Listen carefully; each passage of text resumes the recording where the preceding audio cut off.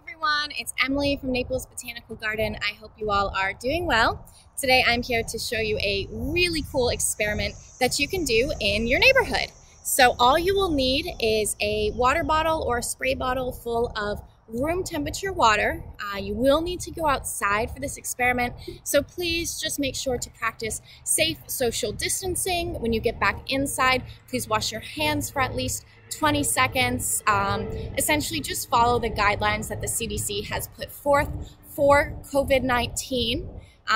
This experiment revolves around a really cool plant that is native down here, native all over the southeastern United States. It is called resurrection fern. So in order to find a resurrection fern, you are first going to scout out an oak tree. So we're going to find ourselves an oak tree, and when you do, you're going to look all up and down the trunk of the tree. You're going to look at all of the branches, anywhere that is essentially in reach of your water source, and you are looking for a plant that looks like this.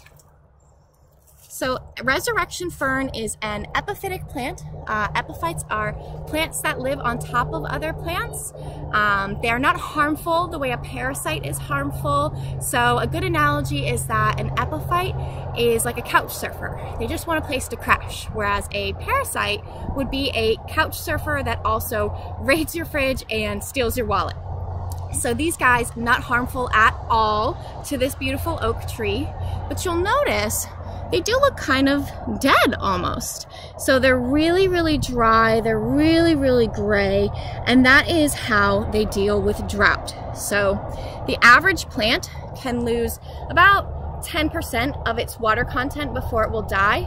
Humans, we can lose about 15% of our water content.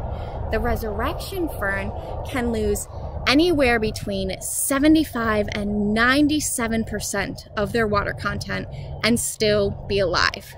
So our experiment is going to be seeing where they get this common name, resurrection fern. We are going to resurrect them from this very dead looking state, bring them back to life with a simulated rainstorm. So we're going to spray our resurrection fern here. And as we spray, if you feel like being silly, you can add some thunder sound effects to make it a little more realistic. And you can see that it happens almost instantaneously. So look at this.